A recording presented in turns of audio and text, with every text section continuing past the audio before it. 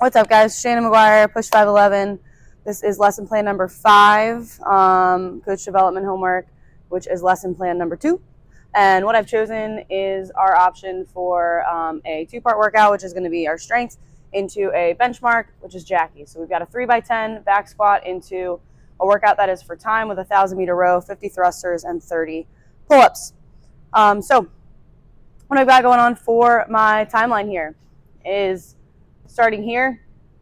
We've got our whiteboard brief real quick, give the nuts and bolts of the workout, then take our class through some glute and hip activation because we're going to be back squatting first. So that might include some banded glute bridges, some 90-90 hip shifts, maybe some banded side steps, and just kind of getting the hips and the glutes primed for some squatting. Then go into a squat specific warm-up and actually physically taking our class through a group warm-up where I'm calling out reps. We're going to discuss safety when it comes to back squatting. We're going to talk about unracking, re-racking, but also obviously cover the movement and make sure people are moving well and calling out our squats and moving as a class and holding people in positions as well. This is the opportunity to do our static and our dynamic cues and getting eyes on our athletes. So this is our squat-specific warm-up. Give athletes a couple minutes to build in here towards the end of that 7 to 15 minutes.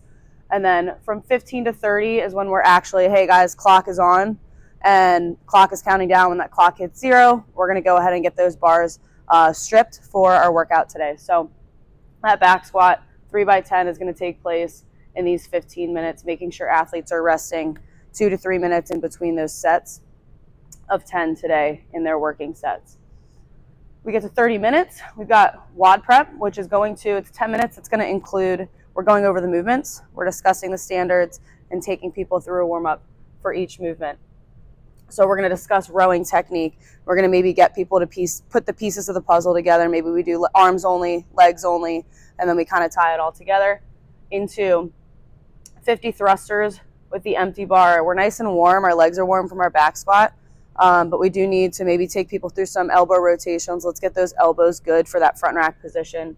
We'll build. So we'll start with that front squat, then we'll break it into a push press, and then we'll tie the whole thing together. Again, going through that movement as a class, calling out reps, commanding the room.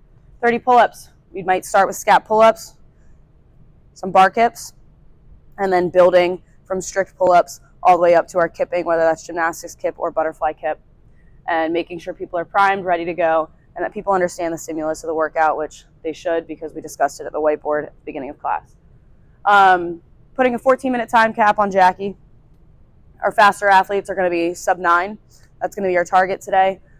Someone who maybe struggles on the rower, maybe we are not putting together big sets of thrusters with that empty bar, and pull-ups might be challenging for us.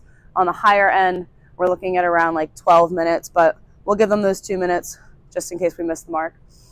So we've got our WOD prep here. Again, that also includes our bathroom break. We've got our workout between 40 minutes and 54 minutes where people are actually completing it. If we don't go up to that 14-minute time cap, we're good to go. We'll go ahead and start cooling down. But our cool down is from 54 to 60. Maybe we hop on a bike, some legs only, some arms only, nasal breathing, get people to bring that heart rate back down. And then we'll bring everybody back together to stretch, targeting the glutes, the legs, and the lats, and a little bit of hamstring as well, time permitting. That is my lesson plan for this workout. Thanks.